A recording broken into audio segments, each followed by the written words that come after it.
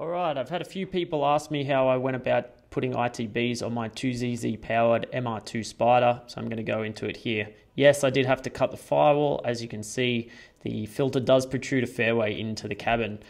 I have designed a flange style manifold that matches the head to the ITBs, and the filter is a 2-in-1 velocity stack with filter setup. Under the foam there is a wire mesh, so that holds everything together, which prevents them getting sucked into the intake.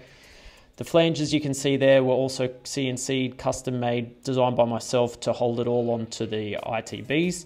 I am running BMW S1000RR drive-by-wire throttles. It's fed by a cold air feed from the side here. I had a fabricator do up all this alloy piping and box.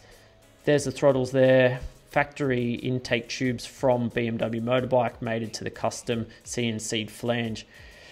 Here is the engine bay side of the cold air feed, which hooks up quite nicely. I could do a bit more in the way of heat shielding, and it is fed from the left-hand side duct. Again, could be cleaned up a bit to allow a bit more airflow, but it seems to do the job. Currently driving at about a couple of degrees above ambient temp.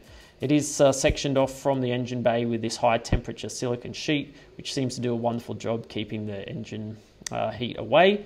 All enclosed there, all fabricated up. That is a removable box and mounts to the factory parcel shelf mounting, and it has a removable viewing window at the top. I've got the steel there, but I do have a clear sheet that I can put over if I want to show off the stacks.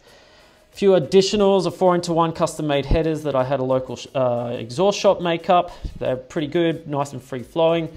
I have a 10-row universal front mount oil cooler, which seems to do the trick as well. All run by ECUMaster EMU Black.